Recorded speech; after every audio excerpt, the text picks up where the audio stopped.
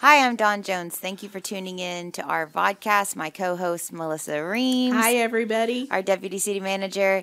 And, of course, our producer, Michelle Charles. Our videographer, Eric Moreau, who's behind the camera. We have our guest today is Christy Driscoll. She's our Human Resources Director. And she actually joined us on our very first podcast. And we asked her to please come back and join us today. And we're going to talk about tips and tricks and how to stand out from the rest. Welcome, Christy. Well, thank you for having me.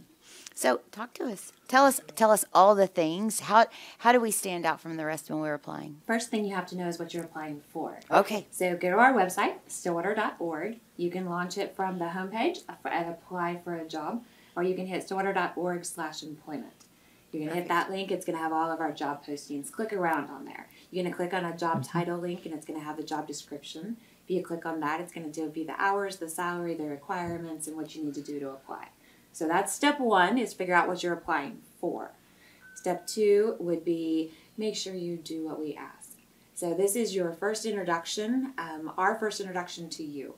So complete the application.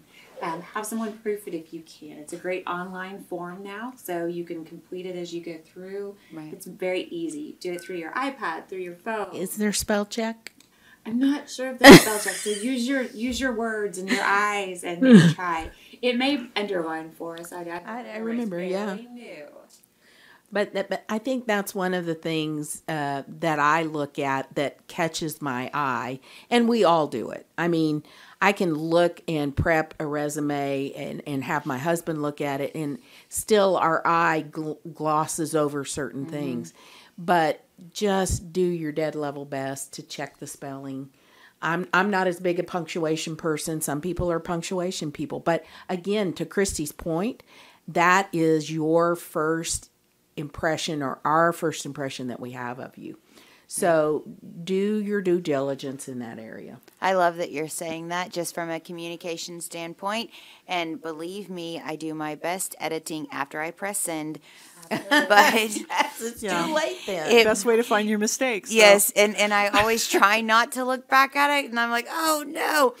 But punctuation matters. It truly does. It does. And spelling and all the things, and completed applications, because I believe one of our lovely HR employees shared with me that recently when I had a job posting that an individual didn't complete their application, so it wasn't submitted for the position. Right. Yeah, we'll post on the job posting if an application, cover letter, resume, different jobs are going to have different requirements for what you're going to apply, what materials they request. Basic is the application. Every position we have is going to request that application. Gather some information before you sit down. Know your previous employers, the dates that you had employments. Be ready to explain what job you held there. And if you do attach a resume, don't just put on our application "see resume."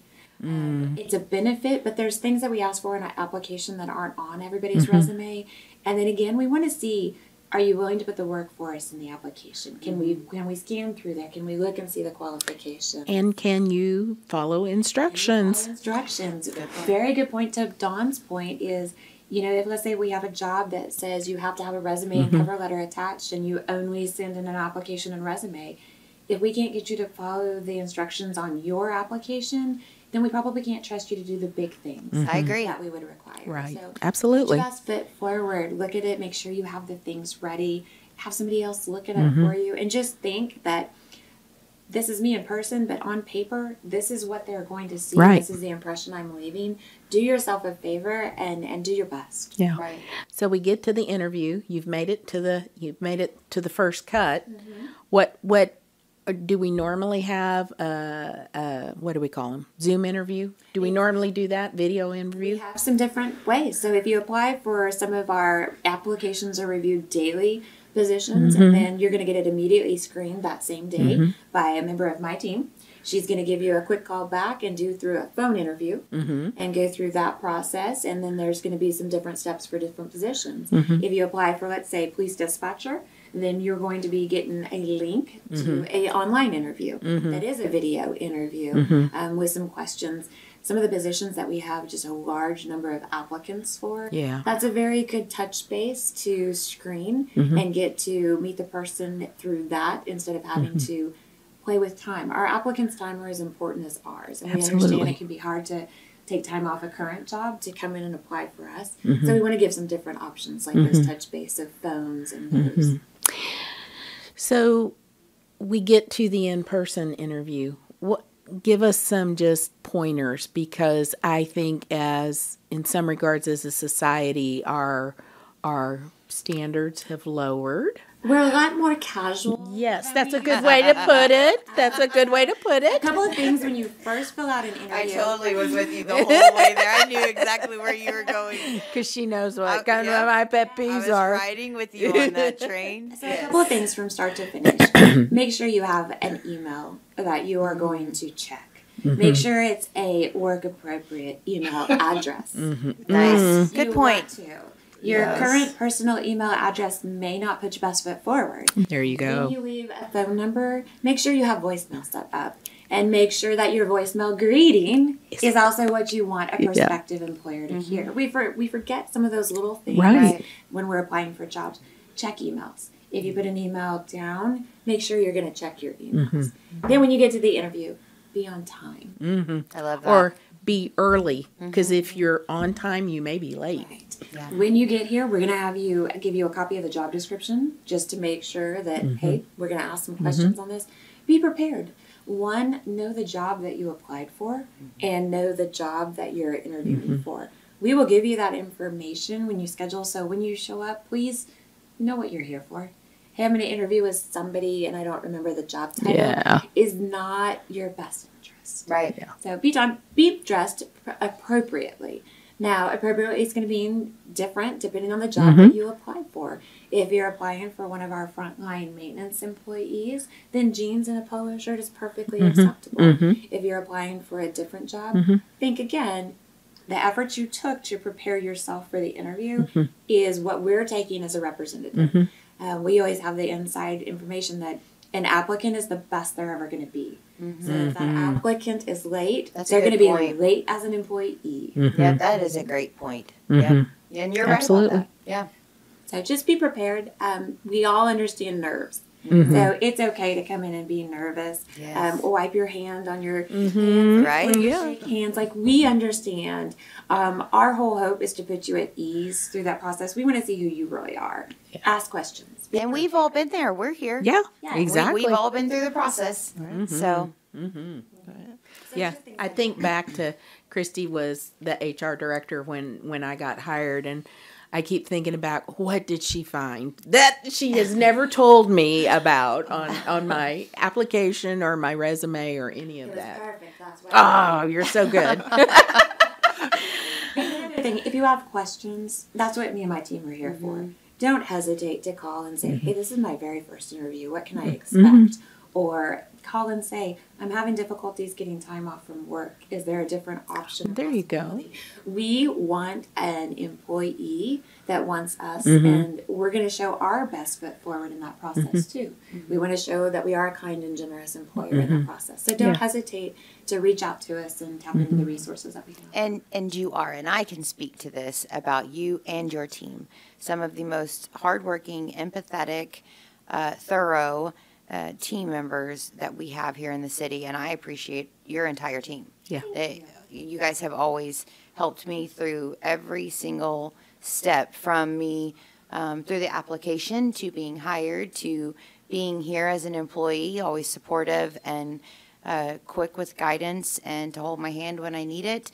So, I appreciate you and your entire team. We try and stay accessible, whether that means to our current employees or our prospective. And the attitudes are always so positive They and cheery. are, no matter And how- what gets thrown at you. I was about to say, and how, I don't know.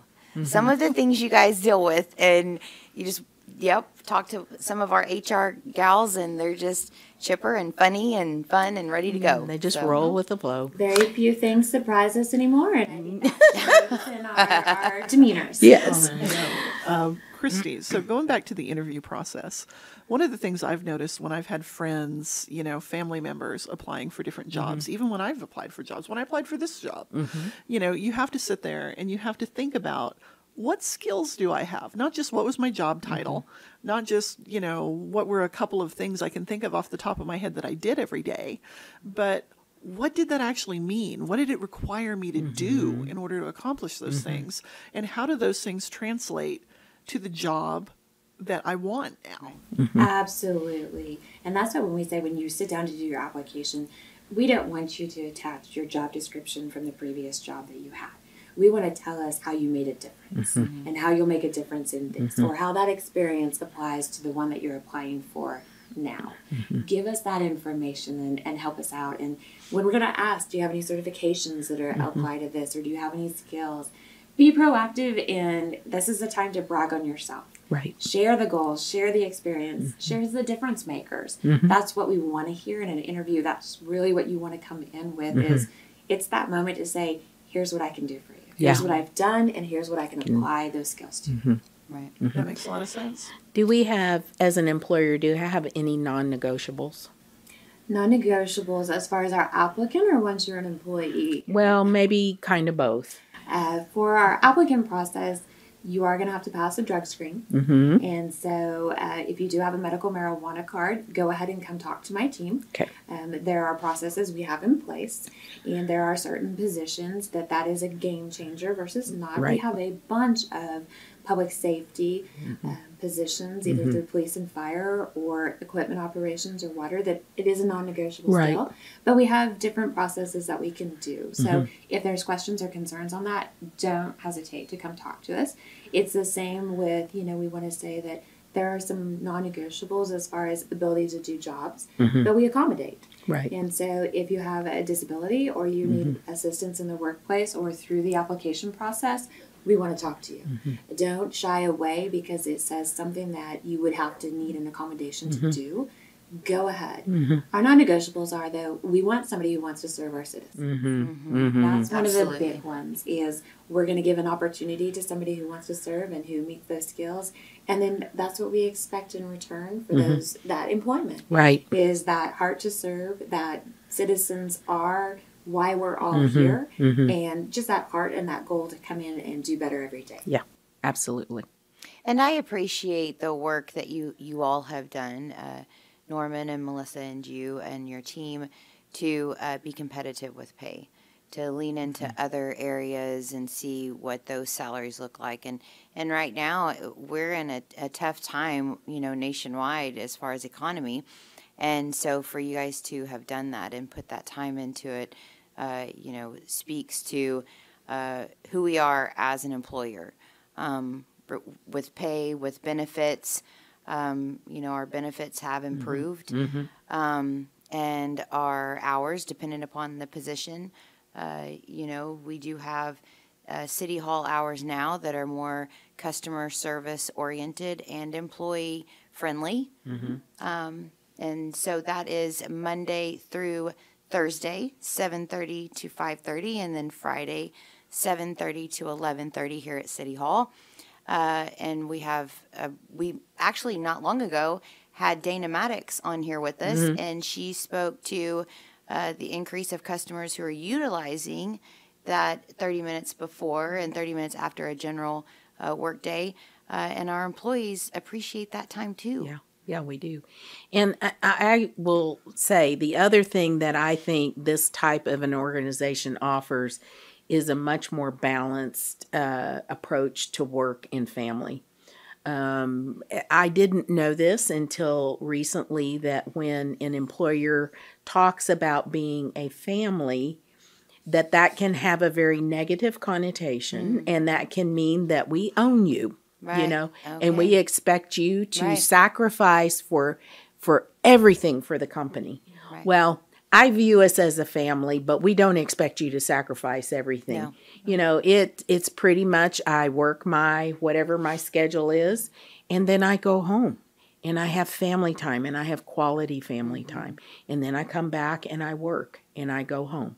Right. And I don't know that you can put a price on that. And we're big into relationship building. We are. We are. So, But we I've quit work- using family Yeah, when we I work- talk to. Right. Well, we're the family that we chose to be part of, not Exactly, born into. So there exactly. is a difference. Yeah. But we are big into relationships here and having that respect for each other and working together. Exactly. And I think that work-family balance is a sign of respect. Another way we show a sign of respect is we run the gamut here. We've got lawyers and engineers and fire and police, That's right. library, customer service, billing, accounting, you know, to frontline public works, waste Right. management. Who we are so thankful for. We have so much that we take care of. So come work for us, and we're going to support you if you have an endeavor to move up in the organization or That's right. across in the organization. We can help get you there through training and development. We can also, once you're in, come tell us, hey, I'd like to work over here in this division. Is there something I need to be doing different? Right. There's a benefit that I definitely want to point out and that I think you need to talk about more. Public service loan forgiveness. Working for municipal government qualifies you Yes. for public service loan forgiveness, which is a huge thing for people who have student loans. Yes, absolutely. And we also offer tuition support. Yes. After you've been here, 6 months? 6 months. And I there are numerous people that have either they're going back and getting their bachelor's or they're going to pursue a master's. Right. And we are helping them do that. Absolutely. And if you're intrigued by anything we've said here today, whether it's the benefits, the holidays, the loan forgiveness, the tuition reimbursement, All the the things. advancement, Yes. Come see us. Yeah. Yes. stop by and see my team. You can actually text us at 405-742-8281. Another text thing. I love it. I know. Okay, so say that again. We have a text service. 405-742-8281. If you're interested in being a fire applicant or a police applicant, you can text the word fire or police to that number, and you'll be notified Awesome. the next time that we have an opening. And or if it's just difficult to get a hold of us during your normal hours because you're sitting in a cubicle at somebody else's employment, text us and we'll text you back. There you go. There you go. Love that. So you can call, you can go online, stillwater.org/employment. You can email us. You can now text as well. So all the things. You can be on 15-minute break somewhere and drop a quick text or a call, and we're going to get back to you in your preferred method of communication. Right. Well, thank you so much for all of this information. These are all great tips and tricks, and just a little bit more about benefits about working for the City of Stillwater. Many thanks to Christy and her team for all that they do. And thank you all for joining us. That's about all the time we have. So together we are investing in municipal excellence. Thanks again.